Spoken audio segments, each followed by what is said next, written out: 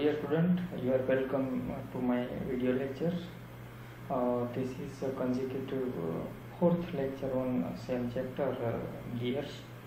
But before it, I would like to introduce myself. I am Professor Ashok Kumar, working in Department of Mechanical Engineering at Dr. Subhash Technical Campus. As what I said earlier, this is the fourth continuous lecture on same chapter, gears, and this chapter comes in the subject of kinematics and the theory of machines. This subject specially offered in semester 5th of degree mechanical engineering. Well, up to now, we will discuss about the chapter gears, like different types of gears, gear trend. Then we have also discussed about some relation like length of path of contact, length of arc of contact. We have also discussed about the numbers of terminology and so much the content we will discuss. Now it's time to discuss a little bit ahead and remaining portion that we are going to discuss in this particular video lecture. So first and most important topic that we are going to discuss, that is the minimum number of teeth to avoid interference. As we know that, as if you have attended my previous lecture, we know that interference is the phenomena which is generally occur due to if your addendum circle or the height of the radial distance of addendum is much more than the design value, then what happens? Tip of a particular one pinion will undercut the root of the face of the other machine gear, and by doing so, there will be a gradual removal of material, and that entire phenomena is generally known as an interference. Basically, there are few ways to which you can avoid the interference to be produced in machine gear.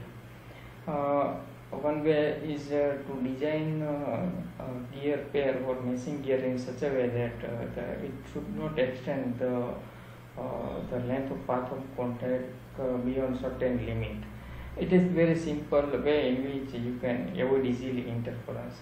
Secondly, the most important parameter that will directly affect the interference criteria is the selecting the minimum number of teeth. There is some specific maximum limit about which or up to which, if you are selecting the teeth numbers very carefully, maximum extent, you can have the reduction in interference phenomena.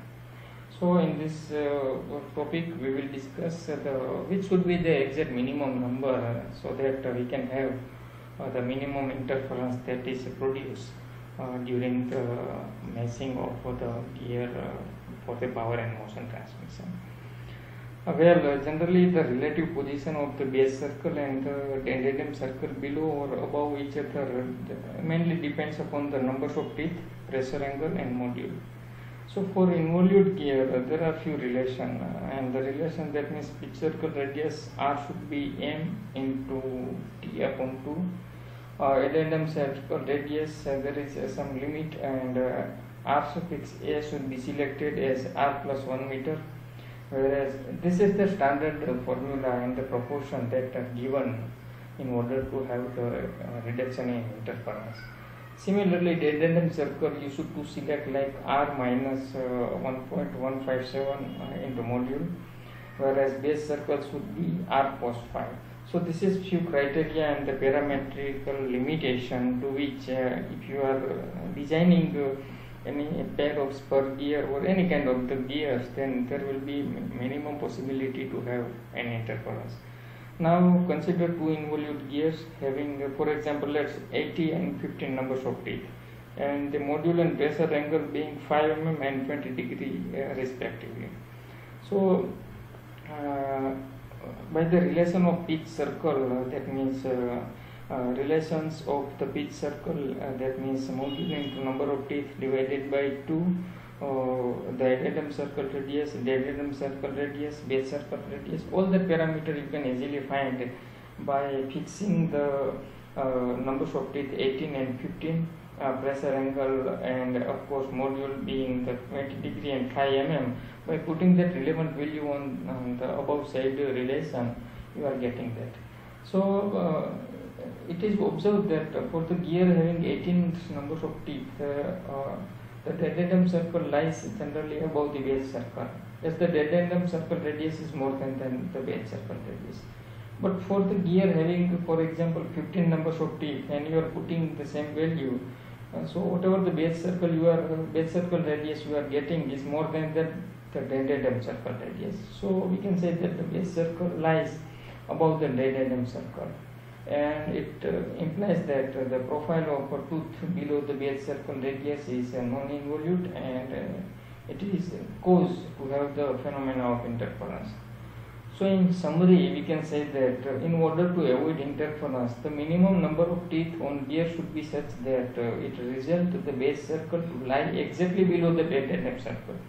And this minimum numbers of teeth are generally known as a critical, or we can say that a minimum number of teeth to avoid any interference.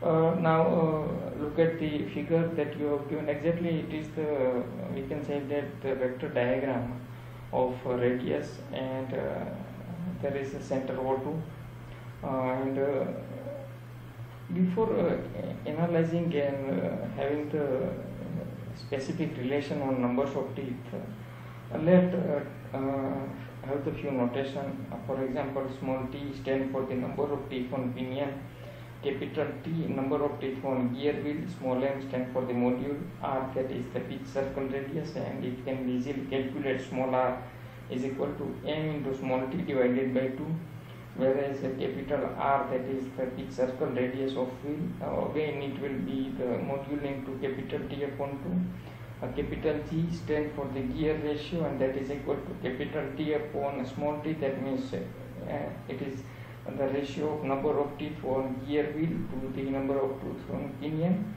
and that will become capital R upon R, and 5 stand for the pressure angle. Now in order to evaluate the relation of the minimum number of teeth, first of all you have to consider, look at the diagram, you have given triangle O2MP, and from the diagram we can have the relation like O2M square is equal to O2P square plus PM square minus 2 O2P into PM into cos 90 plus 5. So by simplifying and putting the values of O2P and PM into the above relation, you are getting the relation like O2M square is equal to R square plus small r square sin square 5 minus 2 capital R into small r sin 5 into cos 90 plus 5.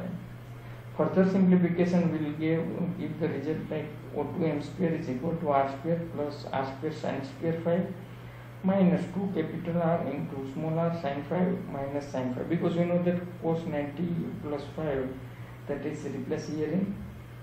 So ultimately equation will become for the O2M square is equal to R square capital R square plus small r square sin square 5 plus 2 capital R into R sin square 5. So ultimately still if you are solving and simplifying this relation for the O2M square, that will becomes capital R square bracket 1 plus small r upon R in small bracket small r upon capital R plus 2 into sin square 5.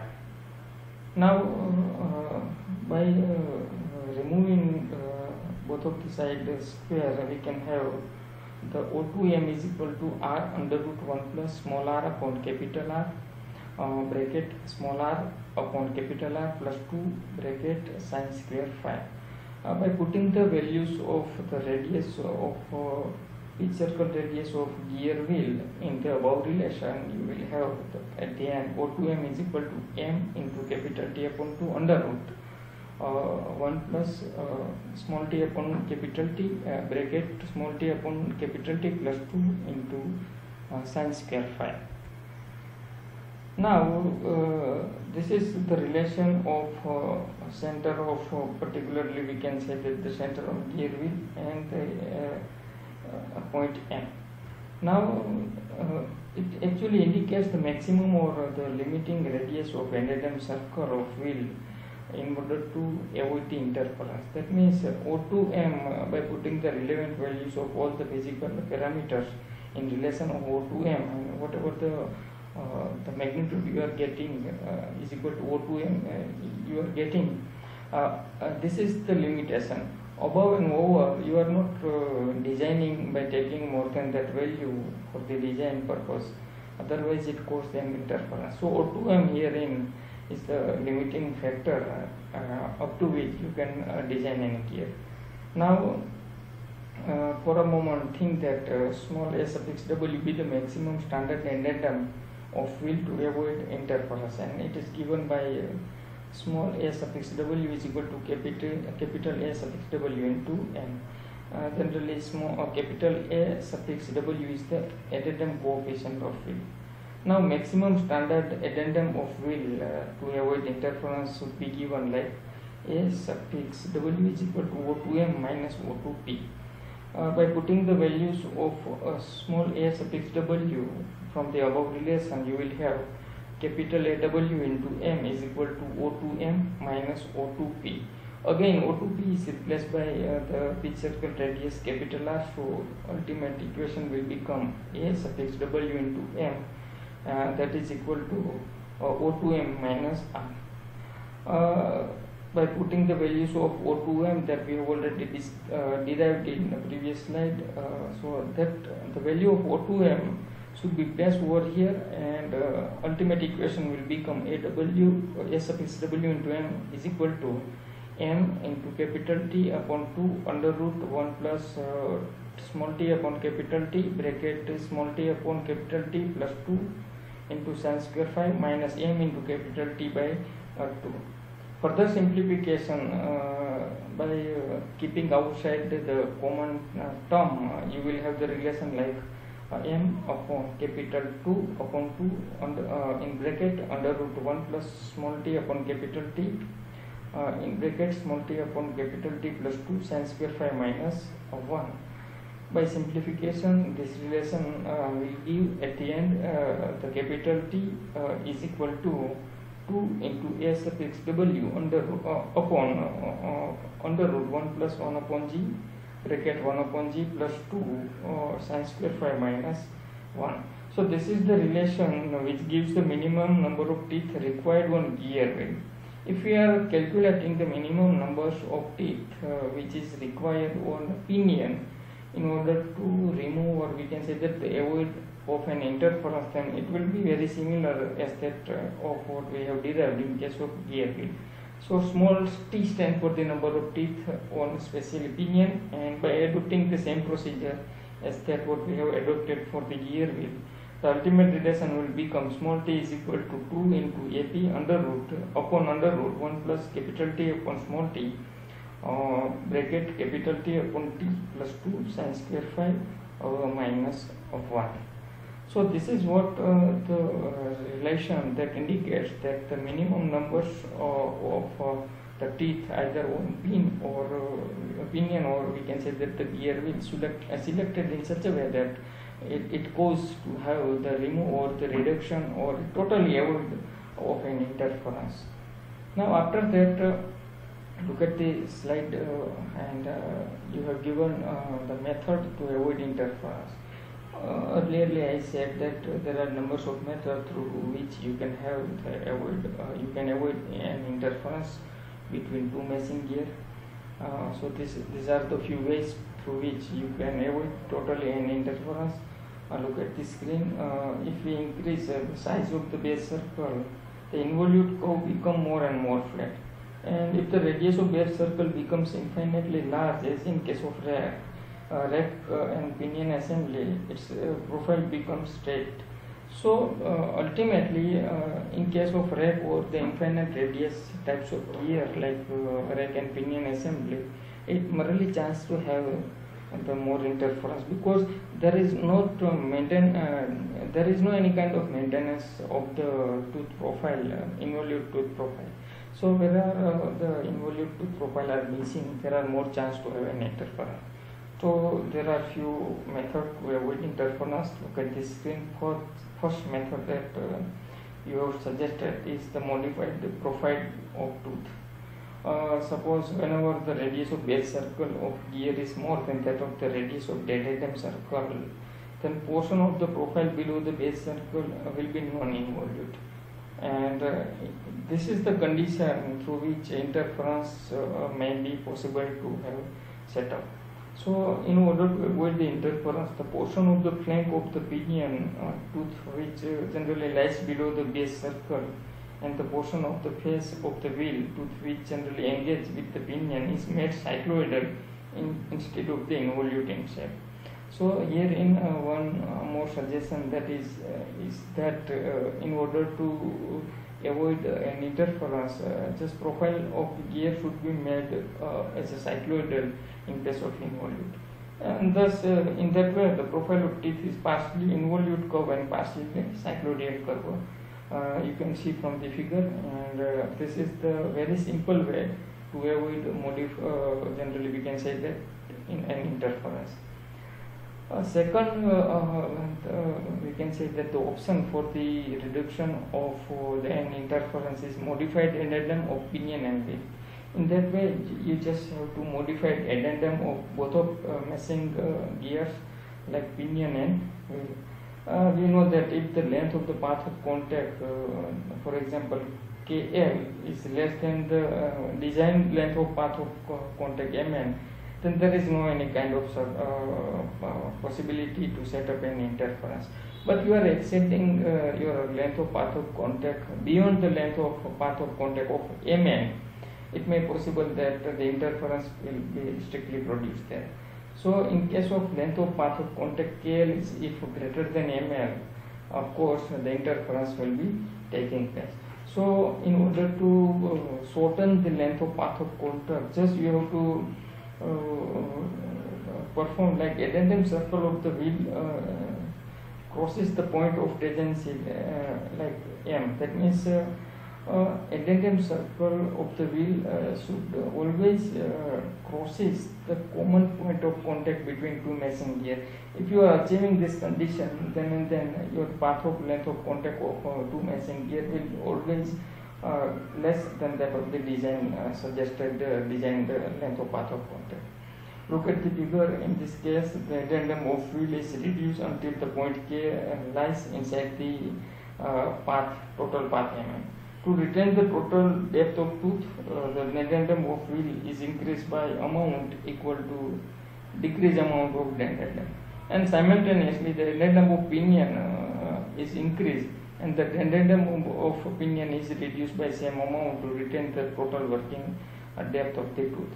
So with these changes of addendum and addendum, just in case of pinion side you have to increase the addendum and you have to reduce the same amount of addendum, you will have the you can maintain the total depth of tooth. So in that way, whatever the path that is stretching by the pitch point, which will be the always less than the suggested design path, and there will be no any kind of chance to produce an interference. So this method suggests that by modifying addenda of pinion and wheel, we can eliminate the interference. In this method, it follows that there are no any kind of changes of pitch circle diameter, base circle diameter, or even pressure angle and the center distance. Just you have to change addendum radius as well as the dentatum radius. In that way, generally we can avoid an interference. Generally, this method is not useful where the equal sizes of mating gears are to be used. The extra addendum of gear which cause interference is removed, and the modified tooth profile is generally called a stub tooth profile. So this is the second option through which you can have you can avoid the phenomena of interference. Third option for an interference removal of an interference is modified center distance between pinion and wheel. Now the center distance of involute gear can be varied within some particular limits without affecting the law of gearing. So if the center of distance is increased over its standard center distance, then its pressure angle phi is also increased. You can see from the figure, if you are increasing the center distance between pinion and gear, of course the pressure angle of particular that both of the wheels or machine gear will be increased. So with this effect, the length of corresponding to interference points like M and N changes to new points M dash and N dash. So it allows the path of contact KL not to extend beyond the new interference point M dash and N dash. So ultimately, by increasing the center distance here, we can increase the length of path of contact from MN to M dash and N dash. So which generally give the permission to extend your path, that means length of path of contact. So in that case, by increasing the distance, we can have the avoidance of an interference. Now, one more point that we are going to discuss, that is effect of center distance on velocity ratio. That means what changes is to be possible if you are increasing or decreasing given center distance on velocity ratio. Now, to understand this theory, you have to consider two involute gear meshing with each other. Look at the screen. And as we have discussed, the law of gearing, according to law of gearing, we can have the angular velocity ratio like omega 1 upon omega 2 is equal to O2p upon O1p, and it will be always equal to O2n upon O1n. So over here you have given one gear and pinion, center of gear 1 is O1 and gear 2 or pinion is O2, and effective radius there is the RB that you have given. Now let the center of rotation of gear 1 is little bit shifted from O1 to O1 dash, then meanwhile the pitch point is also shift from P to P dash. So this is here just we are changing the center distance from O1 to O1 dash, and we, let's see what the effect of if you are increasing or decreasing center distance, what happens in the relation of velocity ratio. So now new velocity ratio according to law of gear will become omega 1 upon omega 2 dash will be equal to O2 P dash upon O1 dash P dash.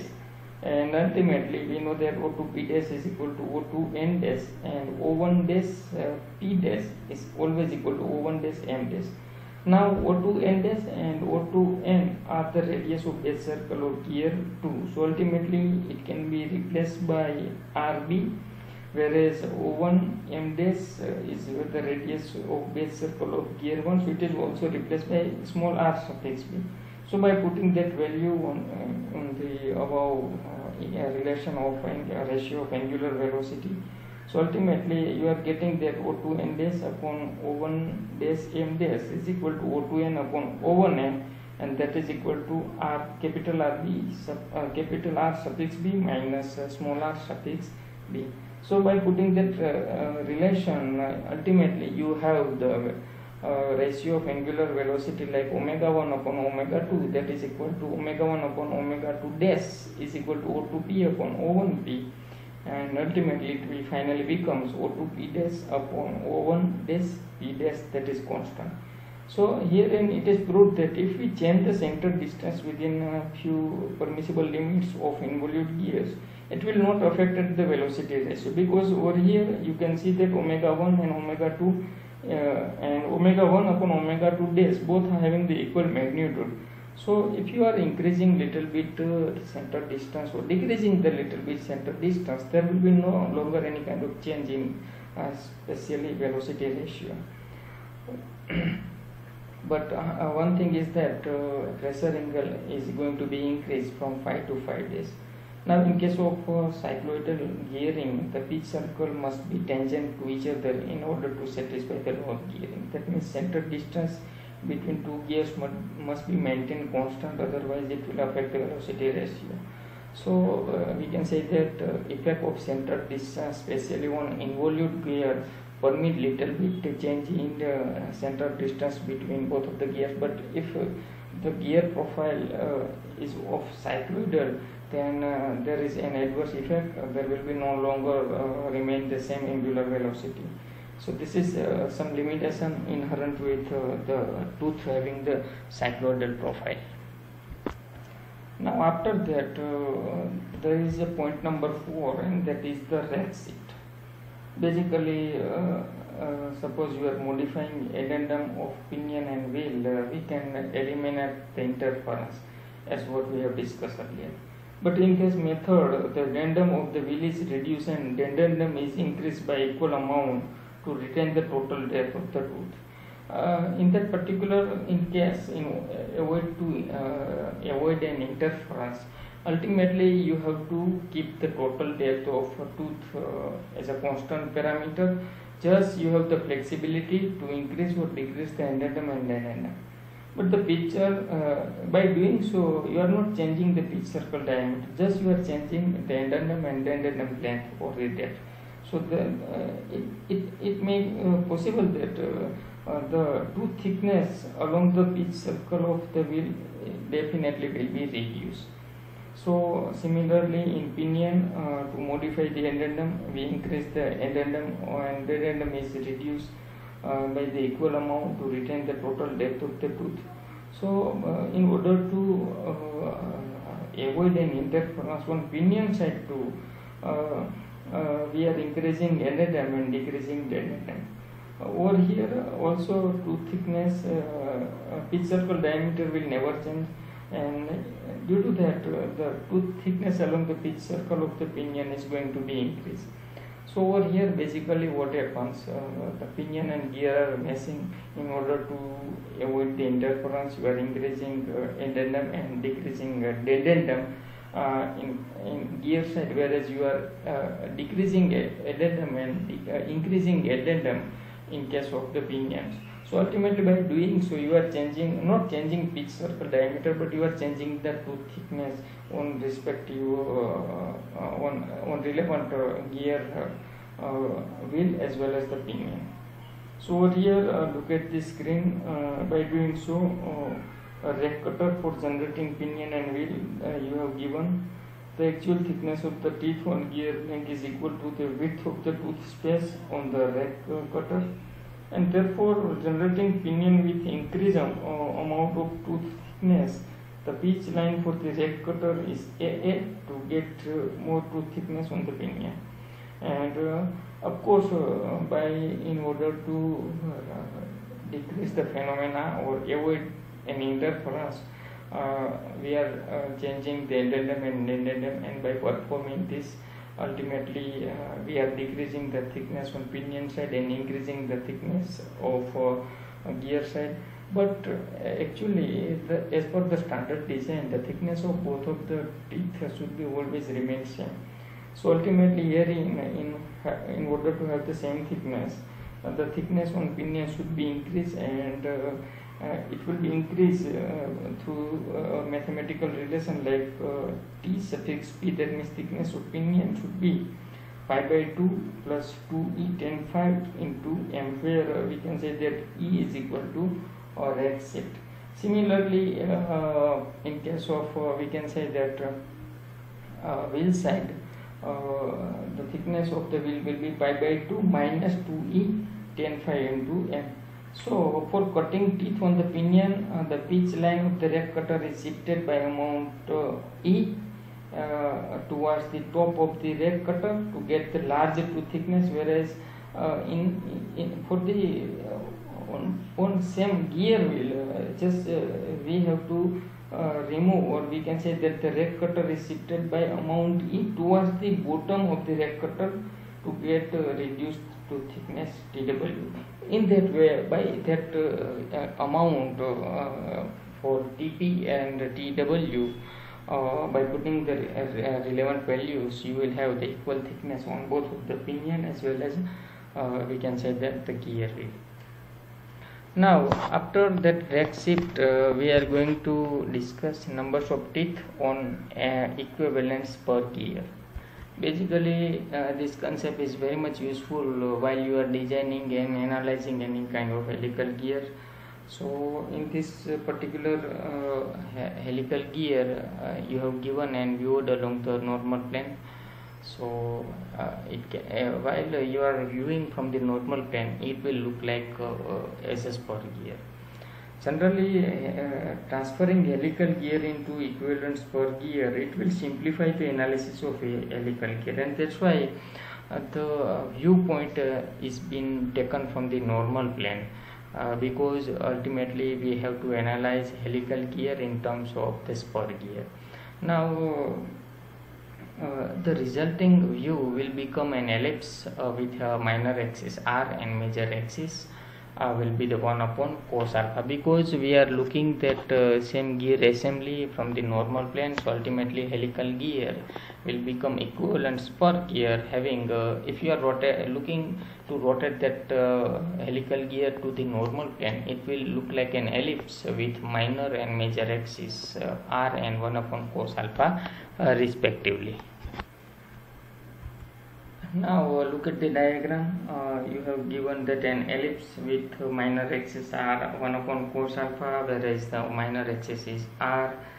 There is a pitch cylinder of helical gear of 5, pitch cylinder of equivalent spur gear. Also you are looking that 5 into dE. There is a normal section nn. Of course there is a horizontal section tt is also given, and the pitch circle of equivalent spur gear radius r suffix e is also given. Now the profile of the helical gear tooth in normal plane is same as that of the spur gear, having the pitch circle radius re, which is equal to the radius of curvature of the ellipse at point P. So we can, in mathematical relation, we can write like effective radius, or we can say that the gear having the pitch circle radius like that, it is the ratio of semi major axis square upon a semi minor axis. So ultimately it will become r upon cos alpha whole square upon r. By simplifying and modifying that relation, you will have effective radius, or we can say that the pitch circle radius will become r upon cos square alpha. So ultimately from that effective radius one can have the effective diameter or the pitch circle diameter, and it will become d upon cos square alpha. So this is what the basic the effective or pitch circle diameter relation. Generally helical gear is equivalent to an imaginary spur gear which is in the normal plane nn that we have already discussed, and the number of teeth on equivalent spur gear is generally known as the equivalent number of teeth, or the virtual number of teeth, or formative number of teeth. So in order to calculate the teeth, or the number of teeth, or the virtual number of teeth on spur gear, we should to calculate first module, and module is always equal to pitch circle diameter or upon number of teeth. So by converting this relation in terms of the numbers of teeth, it will have the relation like d suffix e upon m suffix n, and by putting the values of d suffix e is equal to d upon cos square alpha that we have already derived in previous slide, over here the final equation for the numbers of effective teeth will become d upon m suffix t into cos cube alpha, because mn is replaced by mt cos alpha. So now modulo of helical gear will be m suffix t is equal to d by t, or we can say that the t or number of teeth or effective number of teeth for special helical gear will be d upon m suffix t. So from the above the relation we can write like that the effective numbers of teeth t suffix e is equal to t upon cos cube alpha. So this is what about the numbers of teeth that is equivalent to numbers of teeth on particular spur gear. So entire lecture, dear student, we have discussed a lot about many theories. We have covered the basic relation between the velocity ratio which is affected by the central distance. Also we have discussed about we can say that virtual numbers or the effective numbers at the end. Thank you very much for your kind of attendance. Thank you very much.